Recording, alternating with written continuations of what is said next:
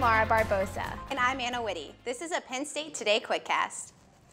Pennsylvania's primary election is less than 4 weeks away, and Penn State will host a forum with the top 3 candidates seeking the Democratic nomination for the U.S. Senate in Pennsylvania. The event is Saturday, April 9th. It will be broadcast live from WPSU TV at Innovation Park at 8 p.m. The forum is by invitation only. A week after the tragic events that took place in Brussels, the Penn State community held a candlelight vigil. In honor of those affected by tragedy, students Brandon Sullivan and Hope Schmid created the event to express the sense of community during these sad times. Sophomore Kayla Hanlon said she felt it was important to support those who lose their loved ones during these events. I think it's important to have a community that comes out and supports the people that did have people that were in the attacks. NASA selected a group of Penn State students and faculty to build a device that will be able to find exoplanets in our solar system.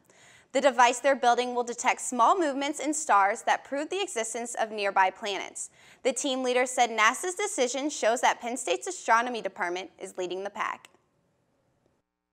It's a testament to the work we have done before, and it's also a sign of confidence both in Penn State and in Penn State researchers and Penn State students. Big Ten Network anchor David Revsine will speak at Penn State on April 17th. He will be the latest guest in the conversation series for the John Curley Center for Sports Journalism.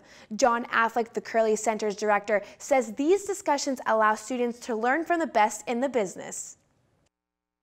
Its purpose is to examine issues in sports and culture, and sometimes sports and culture, and to interview people who are prominent in the industry. The College of Earth and Mineral Science has added a new and interactive exhibit at their EMS Museum and Art Gallery that lets students learn hands-on. The exhibit uses a reality sandbox that shows a topographical map by using a Microsoft Xbox Kinect sensor.